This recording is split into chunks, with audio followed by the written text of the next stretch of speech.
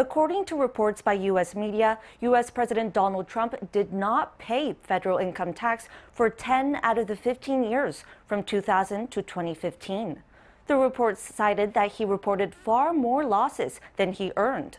They also indicated that Trump paid only $750 in federal income tax in 2016 and 2017. For more details, Seung-jae reports. U.S. media outlets on Sunday, including the New York Times, released reports on President Trump's tax returns, saying that the president did not pay federal income tax for 10 of the 15 years, starting from 2000, because he reported far more losses than he earned. The reports also indicate that Trump paid just $750 in federal income tax in 2016, the year he won the presidential election, and in 2017, his first year in the White House.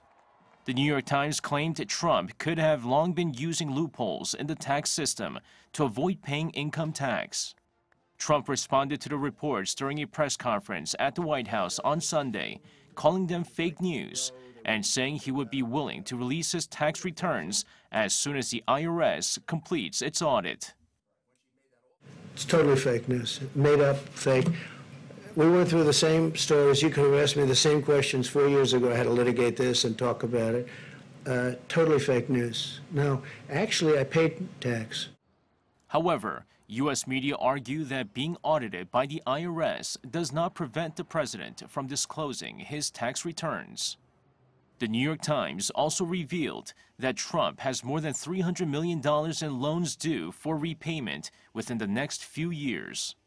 House Speaker Nancy Pelosi on Monday called the reports on Trump's loans a national security issue and added that they raised questions about whether foreign nations or individuals could have leverage over the president.